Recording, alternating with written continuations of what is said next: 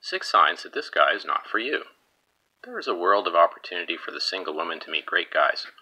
But how do you separate the genuinely nice guys from the nut bars? There are red flags that should always be looked for, whether you're looking for a potential husband or just casual dating. Below are 6 signs that this guy is not for you. We'll start with the control freak.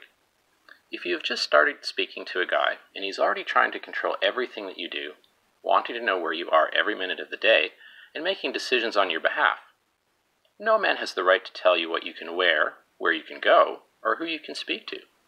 This also includes trying to control your thoughts and opinions. If he's doing this, then get out while the getting is good. Excessive jealousy. Jealousy in small doses can be a good thing, and it's nice to know that your man is somewhat protective over you and cares about you. However, things can quickly turn sour when it comes to jealousy. There's a huge difference between being slightly jealous of a work colleague or a male friend and being crazy jealous of any man who shows you any kind of attention. Knowing the difference can save you a lot of drama in the long run. Abusive or aggressive attitudes towards others. Have you ever been on a date with someone and they're rude to the waiter? Or they show aggressive behavior towards other drivers?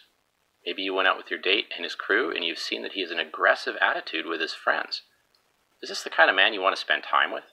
If they're willing to be mean even to their friends, what makes you think he'd be any different with you? Attitude towards his parents and family.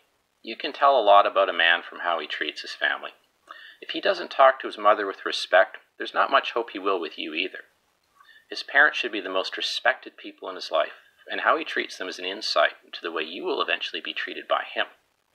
If you see unacceptable behavior from him to his family, then you know that that is how he rolls and what to expect from him in your relationship. Is he comfortable lying? So you're out on a date and he receives a phone call from a friend, asking him where he is and what he's doing.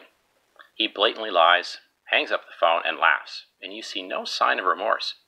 If he feels comfortable lying to his friends, then he'll have no problem lying to you. Choosing to be with someone who is comfortable being a liar to others is choosing to be with someone who will certainly lie to you.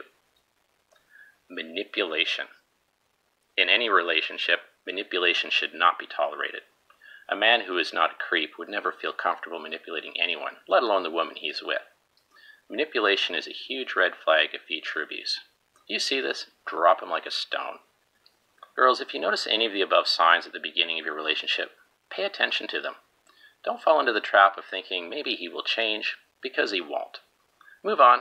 Count your blessings for having only had a close call. You deserve the best, so keep fishing.